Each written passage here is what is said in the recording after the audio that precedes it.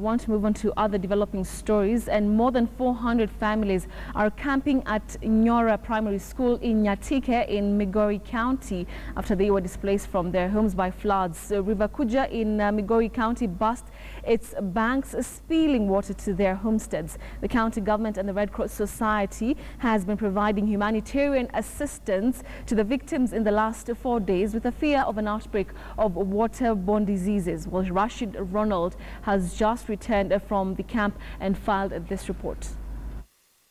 The skies opened last week and annoyed River Kuja, which will then burst its banks, spilling its deadly waters to several places in Nyatike, Migori County.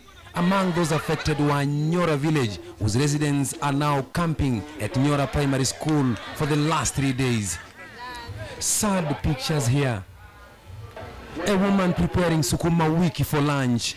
Indeed, the faces tells it all.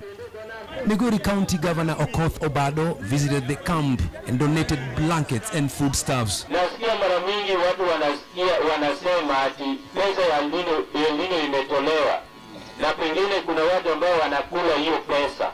Wanasuku pengine ni governor amepokea pesa na anakula. Hakuna pesa nimepewa. Officers from the Kenya Red Cross have been here for the last 3 days, providing humanitarian assistance. Because we are still trying to capture the segregated data, which should inform which sectors and which ages should be supported with relief aid. In case you are wondering, this is not a lake, neither is it a river, but floods. Believe it or not, we had to leave this place in a hurry for fear of being caught here. Otherwise, one can get stuck here for days.